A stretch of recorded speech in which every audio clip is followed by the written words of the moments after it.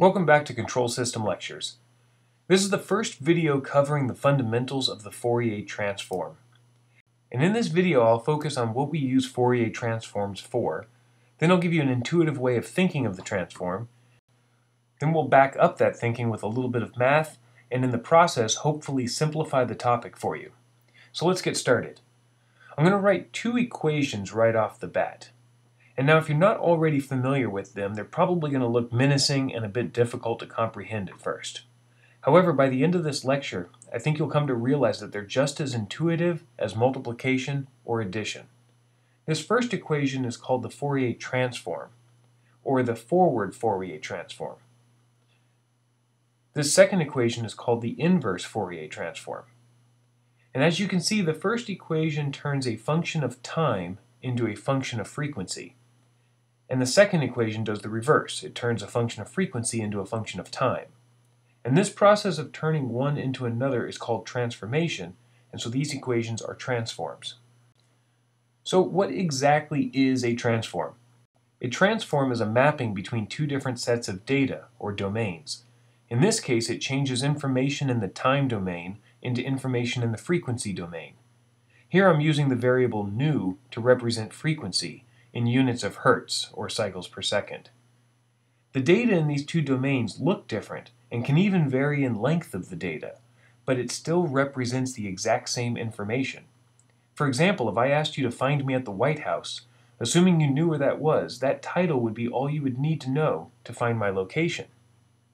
However, I could have also said find me at 1600 Pennsylvania Avenue, Washington, D.C., or find me at these specific GPS locations. Each of these descriptions represent the exact same location. They're just stated a little bit differently. And depending on your situation, one way of presenting the information might be better than another. And a transform would get you from one representation to another. And this is exactly what the Fourier transform does. It jumps between two sets of information. But instead of converting between two addresses, it converts between the time domain, f of t, and the frequency domain, f of nu. Now Jean Fourier and others figured out in the early 18th century that any continuous signal in the time domain could be represented by a sum of carefully chosen sinusoids. And since sinusoids can in turn be completely described by their amplitude, their frequency, and their phase, those three parameters are all the information we need to know to describe the signal. At that point, we can plot the amplitude and phase at every frequency, or across the entire spectrum, and call it the frequency domain representation of the signal. And this information is exceedingly useful in control systems and digital signal processing. Of course, most signals aren't just comprised of a single sinusoid, but multiple ones at different amplitudes and phases across the entire spectrum. But why decompose a signal into sinusoids? Why not some other repeating signal like a square wave or sawtooth, or why not into different aperiodic signals altogether? Well, what we're trying to do is transform the signal into something that's easier to work with, at least for our particular purpose.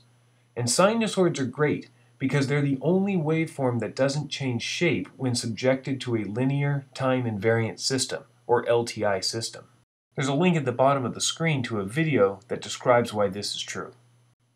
Alright, so the benefit of having an input waveform that doesn't change shape is that it allows us to think in terms of change in amplitude, or gain, and change in phase through a system at any given frequency.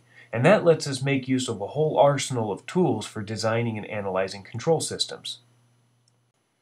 So we know that representing a signal in the time domain is good because that's the way that it's going to behave in real life.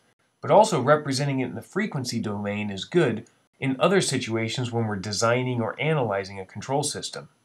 And the Fourier transform gives us the ability to move from one domain to the other, which is awesome. Also, the other reason that I like Fourier transforms is that it's a stepping stone to the Laplace transform, which is even a more important tool in classical control theory, but I'll cover that in a future video. For now, let's finally dive into some of the math. If I was to give you these 2 points in the frequency domain and asked you to construct the time domain signal, how would you do it? This first point has a frequency of 1 Hz with amplitude of 1, and the second point has a frequency of 2 Hz with amplitude of 0.5, but neither signals are phase shifted. Well, since you know that these correspond to sinusoids, you'd probably write out a small equation like this. You'll see why I chose cosine instead of sines in a moment. But what you have are two separate sinusoids, and when you add them together, you'd get a result that looks something like this in the time domain. Now, I actually didn't plot this out ahead of time. I'm just kind of drawing this from what I expect it to look like, so it might not be exact. Now, if I added a third point, you'd have 3 cosines, and so on. However, it'll start to get really cumbersome if we use more than 3 points.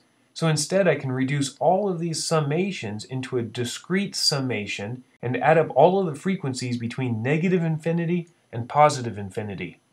But don't worry too much right now about negative frequencies. Just know that they're there. So I've rewritten the above equation in a more compact form. And this first term, A of nu, is all of the amplitudes at each of those given frequencies. And then each one would be multiplied by a cosine of that specific frequency. But what if I have a continuous spectrum of frequencies? Then you can just replace that discrete summation with an integral, and you can have an equation that looks something more like this. And now you should start to see that this is looking a lot similar to that inverse Fourier transform from above. And you can actually get a good sense of what the inverse Fourier transform is doing just by studying this equation. And you could stop right here, but we'll continue. It's taking parameters like amplitude and multiplying them by sinusoids and adding them all up to get the signal in the time domain. And that's exactly what you did with the 2 or 3 cosines from earlier. But the equation still needs some work, and that's because we chose cosine waves that had 0 degrees of phase shift. But in general, signals can have sinusoids of any phase shift. Remember that phase and amplitude can be described by a single complex number, which is made up of real and imaginary components. And if we plot that complex number on a real imaginary plane, then the amplitude is the distance from the point to the origin. And phase is the angle of that line from the positive real line. When we do this, we see that a sinusoid with amplitude of 1 and no phase shift results in a point that lies on the real line, in this case 1, which is a real number, and a real number is exactly what we used in our example above, so it all works out. But for this next example, we're going to say that the sinusoid has a phase shift of 45 degrees and an amplitude of 1. And finding where this red dot is on the real imaginary plane is pretty straightforward. The amplitude is the hypotenuse of the right triangle, and the tangent of the phase is the imaginary part over the real part. And solving for these two equations gives us the square root of 2 over 2 for both the real and imaginary components. So now we have complex signal information that captures both phase and amplitude, not just amplitude like we had with the real number. And I'll change my A of nu function, which only had amplitude information, into a function of nu, which contains both amplitude and phase. Additionally, we can describe sines and cosines in the complex plane using Euler's formula, which can be written like this. E to the it equals the cosine of t plus I times the sine of t. So now with the added phase information and writing things in the complex form, amplitude times the cosine becomes the function of nu times Euler's formula. And this new equation can handle complex inputs. Alright, so let's continue our example of a cosine signal with amplitude of 1 and phase shift of 45 degrees. And remember, that corresponds to the square root of 2 for both the real and imaginary component for f of nu, which is written at the top of the screen. So if I multiply out this equation, I'm left with 4 separate terms. The first 2 are real numbers, and the last 2 are imaginary. So wait, what does imaginary time even mean? Well, it really doesn't mean anything in our case, and that's where negative frequencies come in to help us. The imaginary time signals are going to cancel out when you consider the negative frequencies. Remember, we're summing all frequencies between negative infinity and positive infinity, and so far we've only looked at the positive 1 Hz, so we need to add this to the results of the negative 1 Hz. Now at this point I have a small side note. The function f of nu is complex, as I've stated earlier, but if you were to plot the real component of f of nu, and the imaginary component separately, you would find that the following is always true when dealing with real-time problems. The real component would be an even function, and the imaginary component would be an odd function. And what I mean by that is that the real value between a positive frequency and its negative counterpart would have the same value and the same sign. And the imaginary value between the two would have the same value, but opposite signs. Also, the values of each is split between the positive and negative values, so they would each be half of the original. So in our case, we would have frequency content that looked like this, with square root of 2 over 4, once we realize that only half of the signal is captured in the positive frequencies and the other half in the negative. So we already have the positive frequency content, although the amplitude is actually half of what I wrote earlier. So let's generate the negative frequency values. And when we sum these two results together, you're going to see that the imaginary parts cancel out and the real parts add together. I'll let you work that out and make sure that it's correct. But if you have any problems with it, leave a question in the comment section below and I'll try to address it. So what you should be left with, though, is a signal that contains both a sine wave and a cosine wave.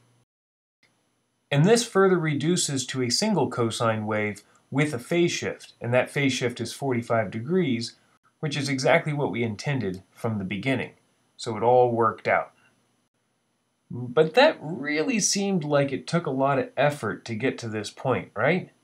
Well, really it isn't. Because using the Fourier transform as an integral, you don't have to work through all of those steps individually like we just did. It takes care of all of that for you. Now, in most cases, this integral might be difficult to actually perform, but I'll leave that up to the math department to explain how to go through all of that. What I really wanted to do is just give you an understanding of how the Fourier transform works. So just to sum it up, we can write the transformation from the frequency domain to the time domain like this. You take a continuous set of frequency information, and this is complex information since it has both amplitude and phase.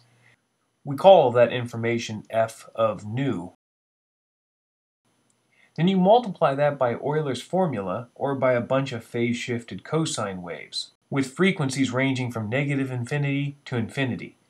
Then finally you just sum up each of those waves at all of those frequencies, and what you're left with is the time domain signal. So now you can see that the inverse Fourier transform is really as intuitive as multiplication and summing, since that's all it's really doing.